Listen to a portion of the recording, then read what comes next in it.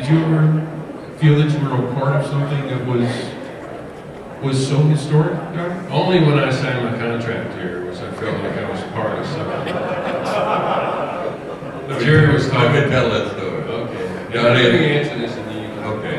Okay. Donny and I were talking when he was a rookie, and I was just telling the story in the other room, and Donny signed for about $450,000 when I was making about 20.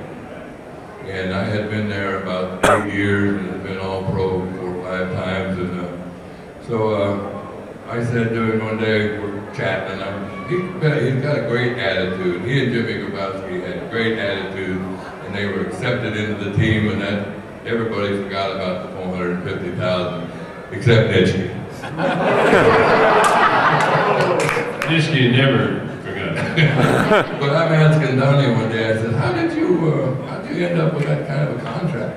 Well, he said it wasn't that tough, Jerry. I was drafted by Houston in the AFL, and I'd go to Houston and they'd offer me something, and I'd go to Green Bay and they'd match it, and I'd go back to Houston and they'd up it, and go to Green Bay and they'd match it. And he said, I wanted to get an insurance agency for my dad, and I wanted a car for my mom, and I wanted a car, and pretty soon I couldn't think of anything else to ask for. I said, yeah, it was the same way with me. I got $250 bonus. But anyway.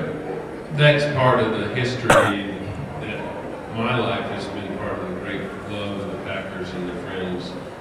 Is that, to me, the question, the Lombardi team of winning 3 championships started pro football's history as we know it today, and they call it modern day football. So everybody wanted to be like the Packers. Everybody wanted to win, be the champions, and then the Super Bowl became, the first Super Bowl became that part of the second championship, which I don't know what it is. And then the second Super Bowl. So then everybody in the whole league, the AFL as we know it, and the NFL, which now is NFC, AFC, wanted to be like the Green Bay Packers. That's my feeling. That started the whole history. And unfortunately, I live in Dallas, Texas. I get to hear about the Dallas Cowboys every day.